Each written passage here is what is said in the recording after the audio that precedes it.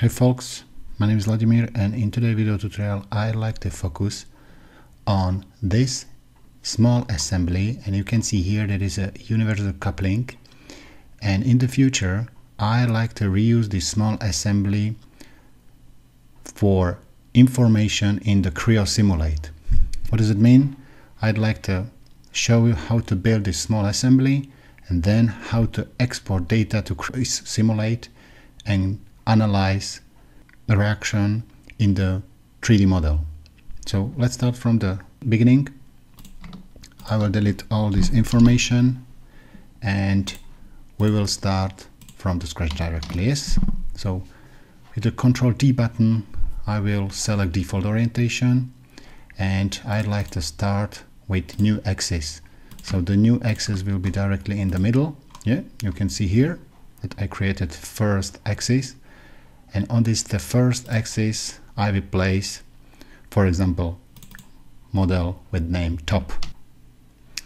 If you place 3D model, you can spin or move your 3D model here, direct click by dragger, but I don't like it. I like more Ctrl Alt and middle button and right mouse button, and I can spin directly the 3D model. Yep, without using the 3D dragger. It depends about the user. What is necessary to do? This model we would like to place as a pin connection. So I like to place this two axes from the assembly and from the 3D model, and then I like to place as transition. So I select axis alignment and transition alignment between two axes and two surfaces. If you would like to know more about the pin connection, try to check my previous tutorial. Okay, so first component is placed.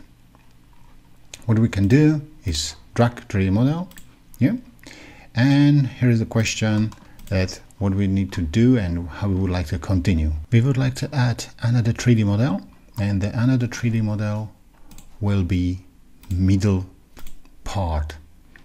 So over here you can see that I like to add and place this 3D model as a pin connection, and on this side, on the left side for example, I will use the pin connection between two cylindrical surfaces, and I don't want to move left and right. So as a translation I will select two surfaces.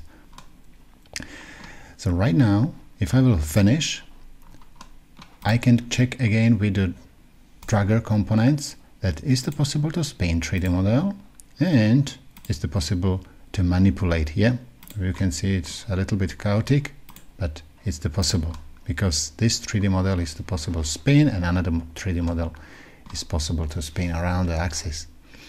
Okay, so here is another question: how to add and work with another 3D model. Yeah, so for example, we can add the bottom 3D model, and in this video tutorial I'd like to focus on the general constraint.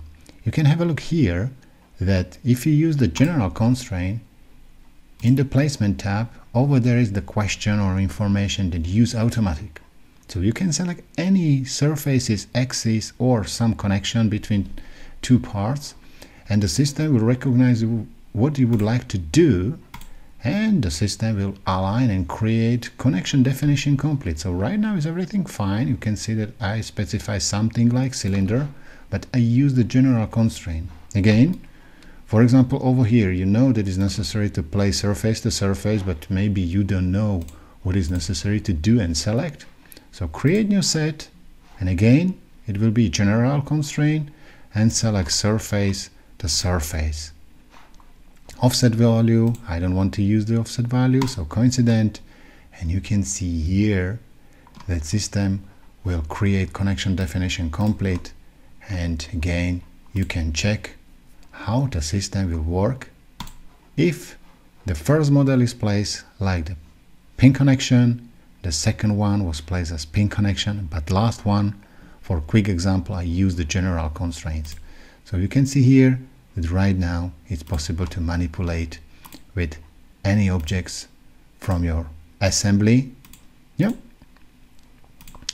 So over here it was really quick example how you can create universal coupling assembly.